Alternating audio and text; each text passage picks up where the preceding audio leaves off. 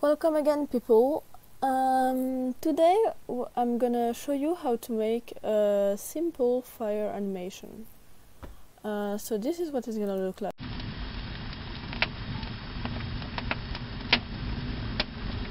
And I didn't invent it. I was inspired by this guy, Clemens Makes, who makes amazing tutorials for After Effects. And so I tried to adapt it for Kdenlive.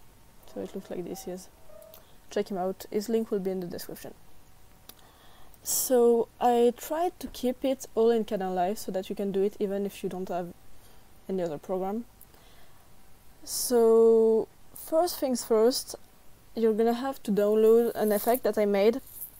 That's in the description. It's just a simple thing, and then you have to copy it to your custom effects folder. I'll put the path in the description as well. So first thing you're gonna do is so I have it on the left because yeah, always useful. First thing you're gonna do is make the background. So project, add title clip, and then Alt R to make a rectangle. So you want to make it a bit bigger than your frame. And we don't want a solid color, we want a gradient. Well, you can have a solid color if you want, like you do whatever you want, but that's what I decided to do. So you make a gradient and then you can choose the colors and the angle. So I'm fine with this one. And I'm gonna put it on the bottom track here. So you have your background. Then we're gonna make the fire part. So you're gonna need multiple color clips, so project, add color clips. You're gonna need a black one,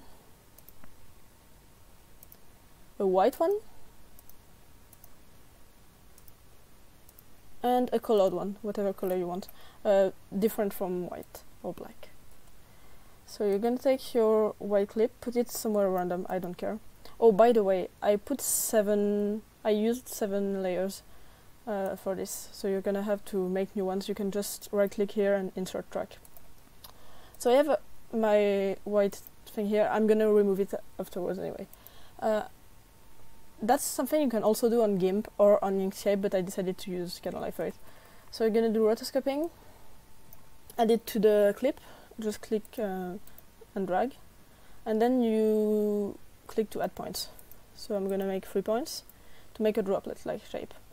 I'm going back to the first keyframe and then I'm gonna shape it.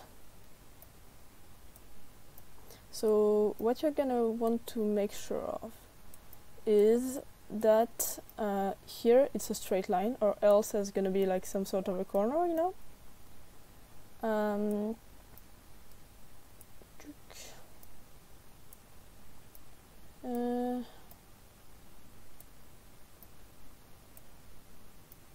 Like this maybe, and then try to have it kind of centered so you can move it with the cross here. So let's say that's a good shape. I'm gonna put the color clip in the background and extract frame to project. I don't care about the name, I just save it and it's gonna be here. And I can now remove this and this. Why I didn't keep the rotoscoping one? Well, I don't know, it just didn't render properly. It was all choppy and weird, and I realized if I just use the picture it was okay, and since it's not moving, it's easier. So I remove this.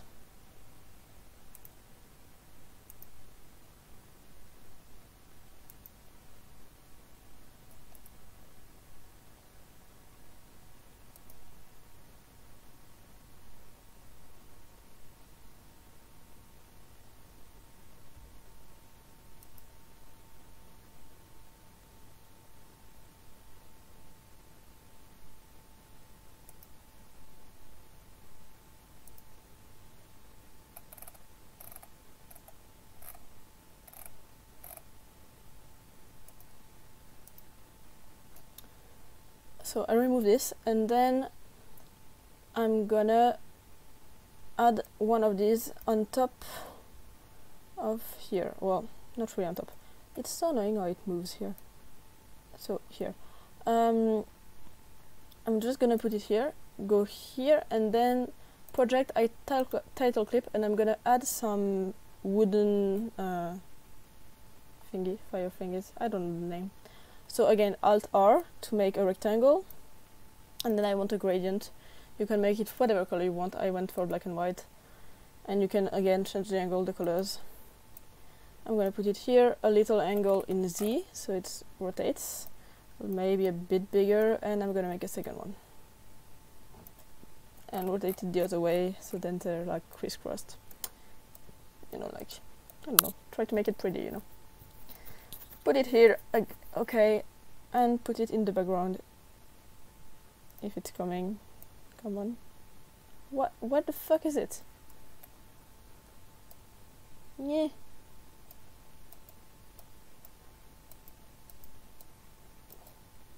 Okay, here it is. I don't know what happened. So now I have it here. Oh, so on here I'm gonna add a chroma key basic, because like it's pretty simple. Oh yeah, and if you choose the right blue, it's already the right color. And you're gonna go a bit higher in variance, so you're sure there's no blue left, because it's okay if some of the white goes away, you know, for this. And then I'm gonna add that effect that you have to download in the description. It's called Distort Velocity. You already have Distort on your computer, but on Kdenlive, but you need this one because then you have velocity that you can move. I'm just gonna put some parameters, see what it looks like. And like, this is not good, so it's way too often, so I have to reduce the frequency. That's pretty nice. That's a good fire, maybe. Maybe the amplitude is a bit much. Like that is maybe nice, and I'm just gonna play it. I think that's a nice one, maybe a bit too much. That's nice, I like it like this. So I'm just gonna copy and paste it right on top. And then I'm gonna add a composition between the two. Composite and transform composition. Yes, and then put that to destination out. The rotation to 180. And so I'm gonna be able to have like a little flamey thing. Isn't it nice, you know? Oh yeah, like I take no credit for this. This is totally Clement's make. So yeah, this looks really nice already. But you might want like a bit more like fire action. So I'm gonna add some little things that leave the fire on top of them. So to do this, I'm gonna again take my white color clip, put it here, then effects, and I'm gonna add alpha shapes. Be careful, there's a shape alpha and then alpha shapes. You want alpha shapes. That's in alpha transform. So first it makes a rectangle. I want something that's more like round, so an ellipse. Transition width is gonna go to 0. Size is gonna be way smaller, and position is gonna be so higher, so more in this direction, and a bit more on the left. Yeah, so I want it way smaller, maybe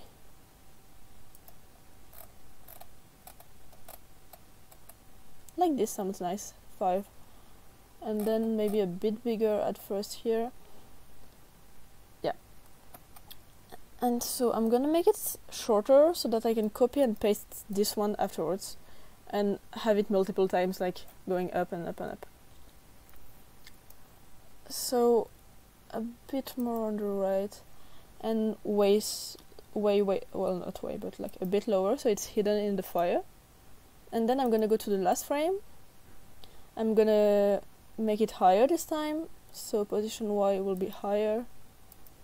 And I also want it smaller. I'm gonna reduce the size to 1 on Y, and maybe like to 3 on X.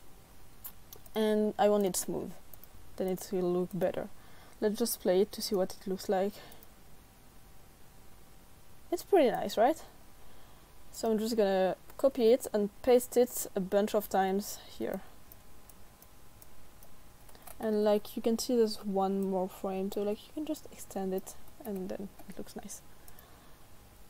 And then I'm gonna do the same thing for the second bit of fire, so copy, paste on top. I'm gonna change the length a little bit so that they don't go at the same time. Come on, yes. Come back here, and I don't want it in the same place, obviously. So in X we're gonna go more on the right, a bit less, yes. And lower, so this direction. That's pretty nice, I think.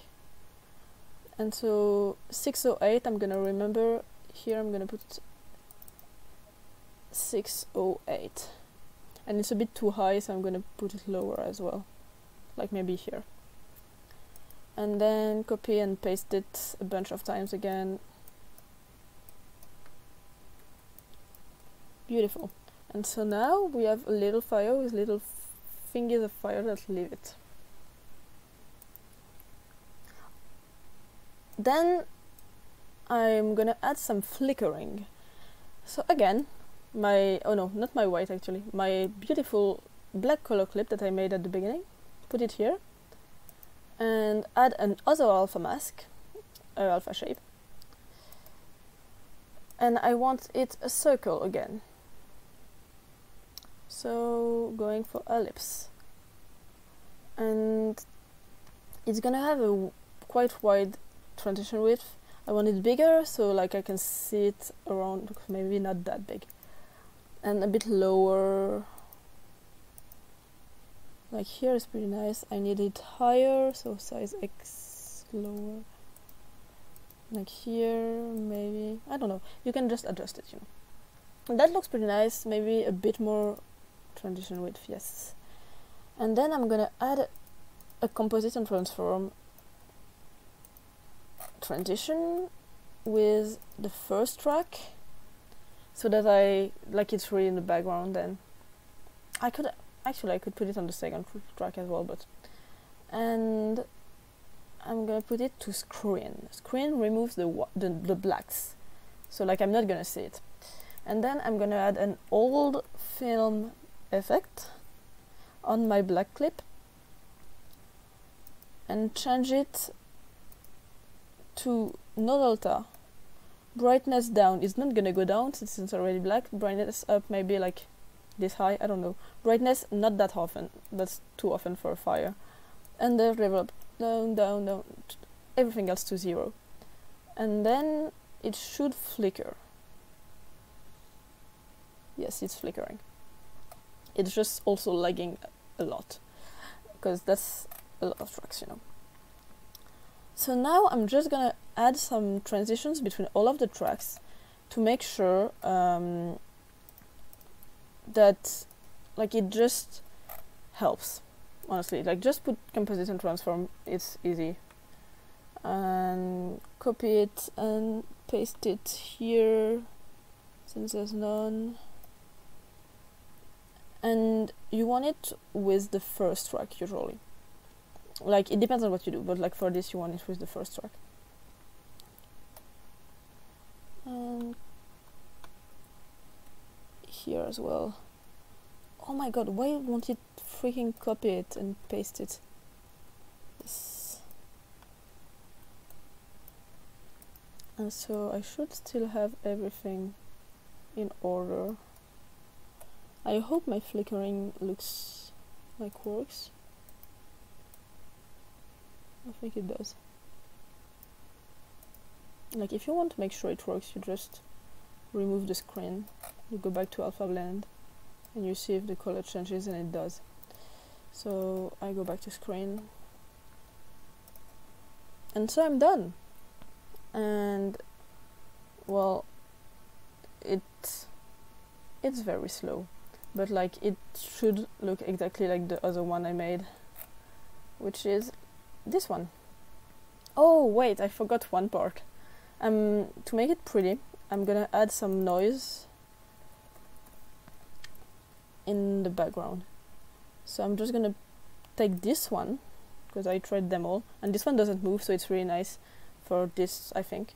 So you can just go high, high, high. You can go like wherever you want. I go like here, and put it on the wood as well, but a bit lower. And so yeah, that should be alright. Yep. I hope you liked it, and please comment whatever you want. Oh, also check out my last video. I'm putting for auction some like private tutoring sessions. So if you're interested in that, check it out. Bye!